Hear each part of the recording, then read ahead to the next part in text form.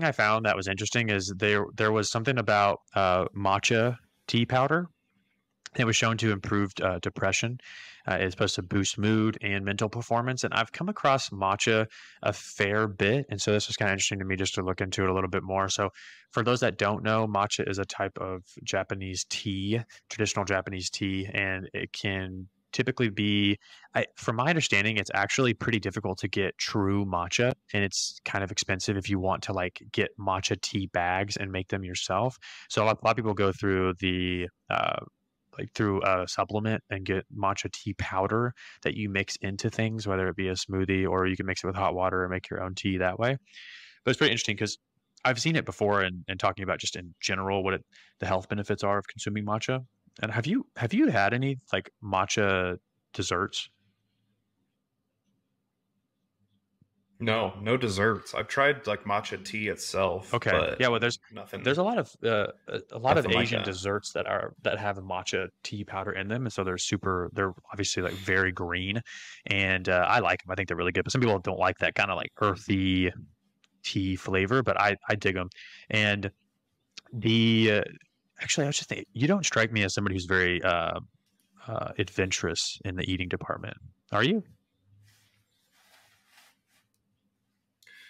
Um, I growing up I wasn't, but I feel like I try to be now. I mean, I just know the things that I don't like, and a lot of the things I don't like are just drinks. I'll eat basically anything when it comes to food, but coffees I'm not into, teas I'm not really into, soda I don't really like.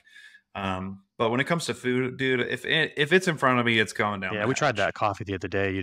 You weren't digging that too much, but yeah, there's some things. I'm pretty adventurous. That I was just listening to something the other day talking about the benefits of fermented vegetables and or just fermented foods in general. And we're talking about Japanese tea. So it just reminded me that there is a let me look it up because I'm going to get the name wrong, but there's a Japanese fermented food that is apparently natto, natto, and apparently when you eat it, it's like the consistency of beans that have been dipped in a loogie.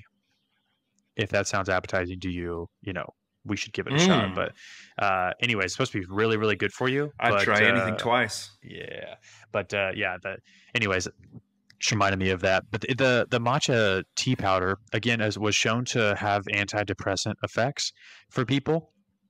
It's interesting though because the way that the study was presented was a little bit, I don't know. I mean, I I get it, but it was basically just saying that this matcha tea was shown to have an increase in dopamine. They actually looked at different receptors in the brain and saw that that increased dopamine.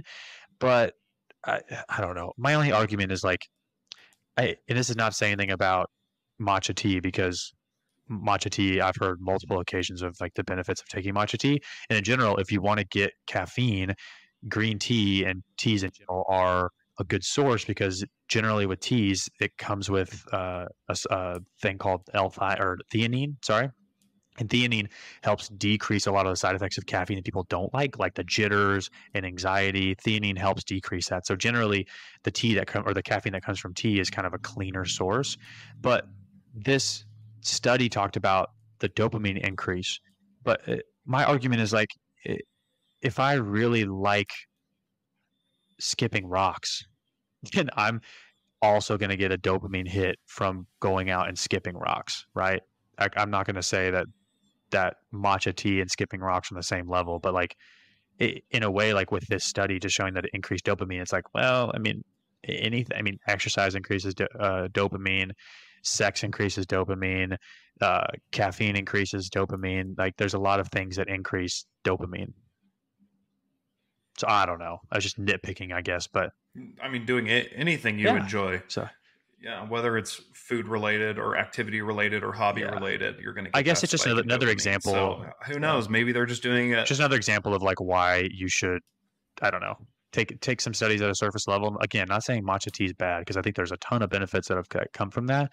It's just like, saying it increases dopamine is like, okay, that's fine. I mean, if you like tea, it's going to increase dopamine anyways, right? It's interesting.